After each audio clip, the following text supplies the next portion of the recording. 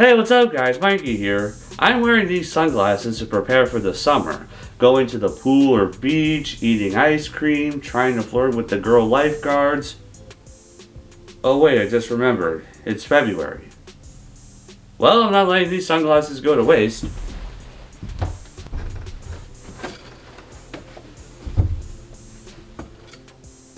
This'll do for now.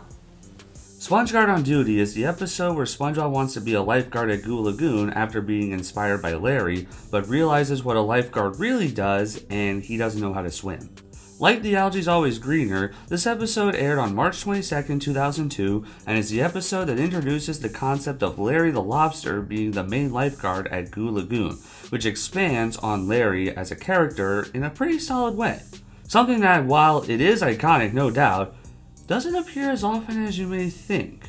While Larry is often associated with Goo Lagoon, after this, Larry being the lifeguard isn't shown again until episode 207, A Life in a Day from season 6, and then a few sporadic times starting with season 11, but that's about it. And he's also associated with the gym too, especially in the later seasons. This episode also officially reveals that SpongeBob and Patrick can't swim, and oh yeah, Patrick also says that nobody likes lifeguards and has a furious look on his face the whole time. Now, I am absolutely stretching here, but does this mean that Patrick is a jerk in this episode? In season 3? Well, there's probably some fans out there that feel that way, but let's watch this episode to see the debut of Larry the Lifeguard! So the episode starts up, and SpongeBob and Patrick are at Goo Lagoon laying out in the sun. They check on their tans and look at spots you can only tan while you're in a tanning bed, and then other beachgoers are praising Larry the Lifeguard and asking him for some advice, including some older people. Just like we raised him. Wait! Are those two Larry's parents? SpongeBob imagines being a static lifeguard up on the surface and thinks it would be so cool. Patrick states that lifeguards aren't really that popular and then ends up having to conceal his gross, misshapen body and goes off to the snack bar.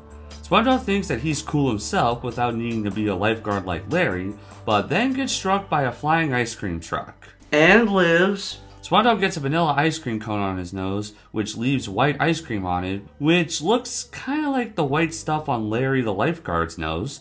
Larry thinks that SpongeBob is a lifeguard and offers to let SpongeBob patrol the beach with him.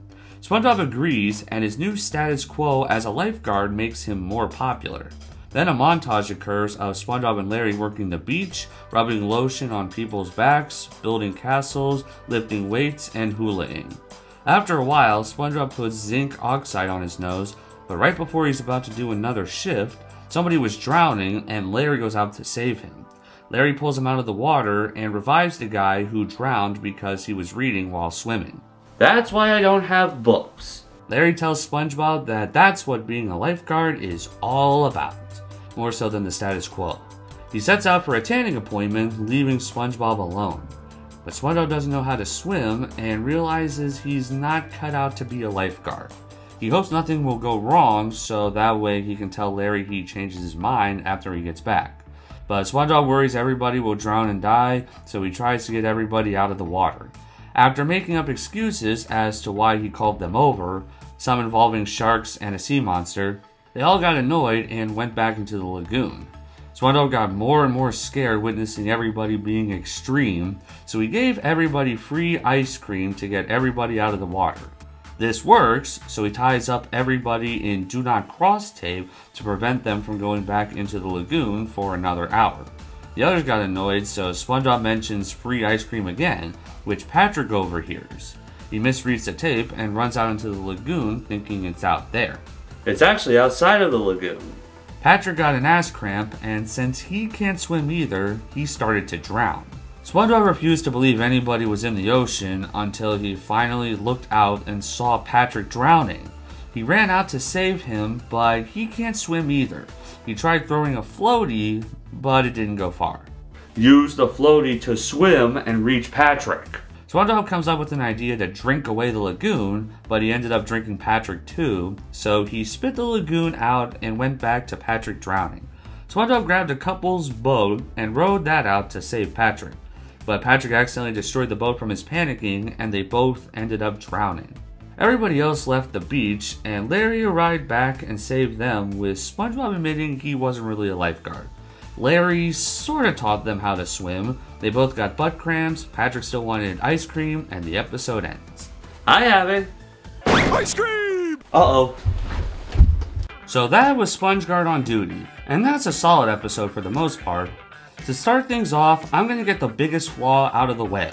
On my latest rewatch, I was thinking to myself, why didn't SpongeBob just use the inner tube to swim out and get Patrick?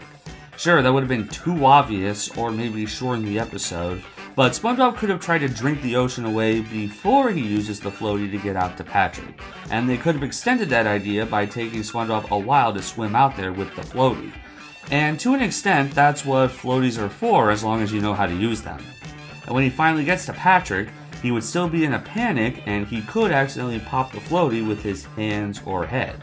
And that would end up with both SpongeBob and Patrick drowning too. Now that's more of a nitpick than anything, but that idea wouldn't leave my head for the rest of the episode.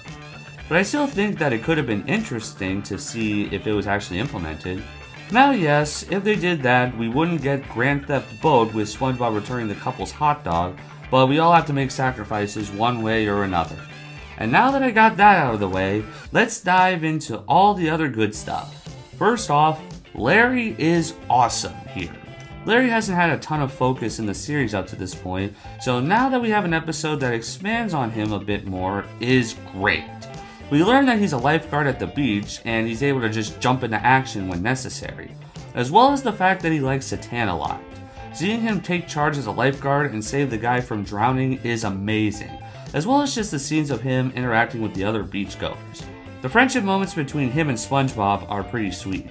I like the montage of SpongeBob and Larry on the beach, especially the music that plays. There's a lot of fun sequences here, like SpongeBob still trying to save Patrick. I love how in this episode, SpongeBob was inspired by Larry and thought it would be fun to be a lifeguard because of that. It's pretty good character development compared to episode 5, Ripped Pants from season 1, where SpongeBob was jealous of Larry and tried to become strong himself, even though it didn't work. Here, he's not jealous at all and wants to be a lifeguard purely because he was inspired by Larry. The live-action SpongeBob here is cool and often used for mascots at Nickelodeon-related theme parks. My favorite gags in this episode are the sharks and sea monster, Scooter getting his head hit on the rock, and of course, the flying ice cream truck. Something I distinctly remember from this episode is when I was in my senior year in high school, I had a class about learning how to use Photoshop and Premiere Pro, and one day we used Photoshop to make things fall from the sky. And one of the things I used was the flying ice cream truck. And of course, I'm obligated to mention the hilarious irony of how SpongeBob and Patrick can't swim and how this guy was drowning despite the fact that they all live and breathe underwater. SpongeBob himself is also good outside of the lifeguard aspect. SpongeBob was inspired to be a lifeguard after seeing Larry and thinks he'd be so much cooler as one. But he also wasn't depressed or anything over not being a lifeguard. And when he looks like one, he becomes cooler and sees how much more popular he becomes. Then he learns what a lifeguard actually does, where you actually have some work to do, which involves saving people if they're drowning, and he learns he's not cut out for it. And then admits that he's not a lifeguard at the end. It's so easy to want to change who you are to fit in with the cool people. I will admit that I have done it before, but only like once or twice. Throughout high school, I was able to make friends with most of the people I had classes with, and at lunch, I would just sit with somebody that I saw that I was already friends with, and that I knew from class. But I didn't have much of a problem with anything about being cool or something. But hey, the friends I had lunch with actually considered me a friend, so that's all that matters. I like the character arc that SpongeBob has. His antics to try to keep everybody from staying out of the lagoon are funny too. Another detail I like is, when he has the white stuff on his nose, he tries to be a lifeguard. And then when he's drowning and gets saved by Larry, the white stuff is gone, meaning that the secret's out that SpongeBob's not a lifeguard. Now, let's talk about Patrick. I stated that Patrick might be a bit of a jerk because of how angry he looks when talking to SpongeBob about lifeguards. There's also this part where he tries to push SpongeBob underwater when they're both drowning. Personally, I don't agree with the claim that he was a big jerk. For the drowning part, I will only defend that by saying he's in a panic trying to stay alive. When people are panicking like that, of course they don't think rationally. As for the rant on lifeguards, I myself just chalked that up to Patrick secretly being jealous of Larry's popularity and subverting it by saying all lifeguards aren't very beloved by anybody. Sure, sometimes they can feel like a killjoy to those who are having fun, but half the time those having fun in the first place are being reckless and the lifeguard is just doing their job. But the excuses Patrick gave are pretty petty for the most part, such as lifeguards blowing whistles, rubbing white stuff on their noses, and the fact they have misshapen bodies. Now personally, I haven't seen a lifeguard that looks out of shape, so Patrick's excuses here definitely seem like they can be a source of jealousy.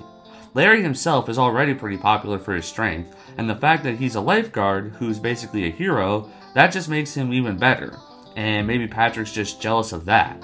Sure, he never outright states he's jealous, but saying you are jealous in the first place already takes a lot of guts, since jealousy is a sign of insecurity.